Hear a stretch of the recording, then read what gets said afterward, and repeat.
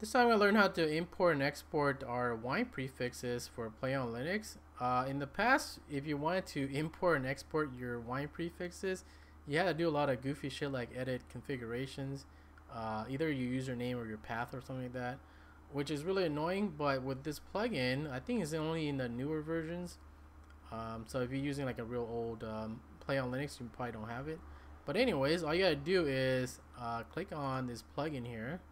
And in here, this is PlayOnLinux Vault. So this is the plugin name, PlayOnLinux Vault here. And it's real easy. Just click next. And they have two options here. So restore your applications is, you know, when you save the applications first. So that's what we're going to do is we're going to save the applications. And what you can do, let's say we'll select this Abby Fine Reader here, because that's the one I needed to do for today. And then next. Now they have three different options here.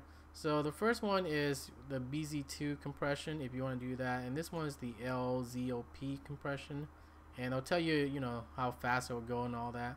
So we're going to do no compression for this video because we want to do it really quick here. So we do next. And where do you want to save it to? We'll save it to the downloads folder, and we're just going to call this Abby 8. Whoops, I'm gonna click on this stupid thing first.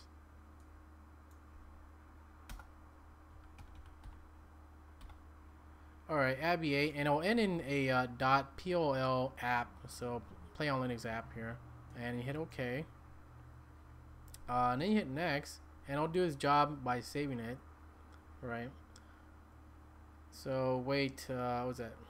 5 more seconds. And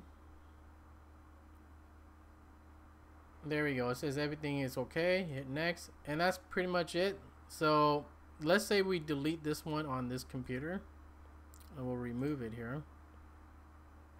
Next, and say yes. We'll delete that. Next. So we don't have it anymore, right? What was that? Let me go into the path here so I can show you. Go up, up, up, up. There you go. So you don't see any folder called Abby Fine Reader or anything like that, right? You don't have any of that shit in here. But if we go back into the plugin here and go to PlayOnLinux Vault, and in here we're just gonna do the opposite of what we did before. So before we did save, now we're gonna do a restore. And then you browse to wherever you saved it to, and we saved it to our downloads folder. So let's go downloads, and the file that we used was Abby 8 here, right? .pol app, and then you hit open, and that's it. You hit next, and it'll do its job. So this is restoring your application now.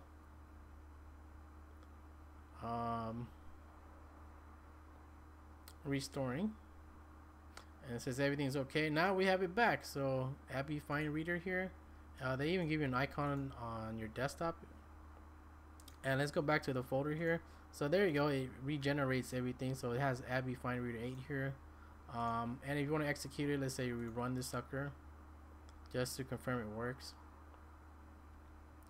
And there we go. We have our Abby Fine Reader here, and you can do your OCR and all that. I showed you that last time. So this is a pretty cool plugin.